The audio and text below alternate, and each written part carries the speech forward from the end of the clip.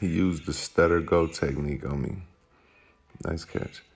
So if the stutter go, you're not necessarily looking for your man to move. You just want to distract him with your feet, and then you instantly take off. Nice throw, moms.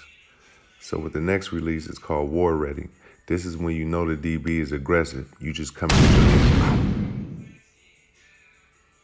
in. Nice catch. Nice throw.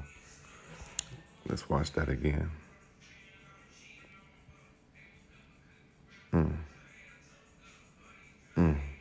You better than me.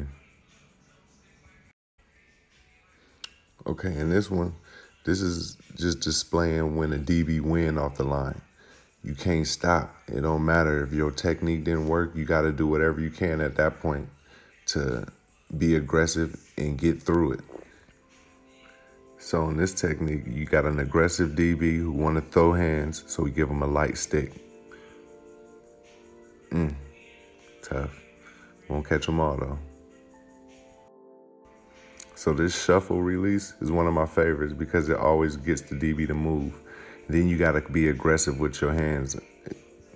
Great play by the DB.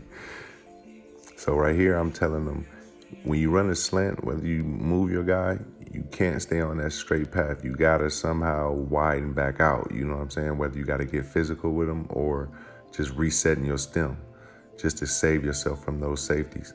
And he did an excellent job right there. Excellent job. Good catch. Okay.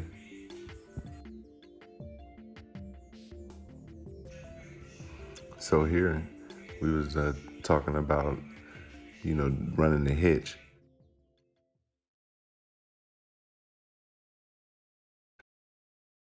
I was telling them to work the hop, the gather release for a few, and here's what it'll look like. Then throw by, there you go. The mix stick is where you just mix your feet up and then stick. So whatever foot is up, you might quickly mix up and put the left foot up once the ball is hiked, of course, and then you stick and go. Right there was a shuffle and hezzy. This releases the ooh-wee. You might not notice it, but he gives his chest up to the DB, makes it really sell like he's going inside.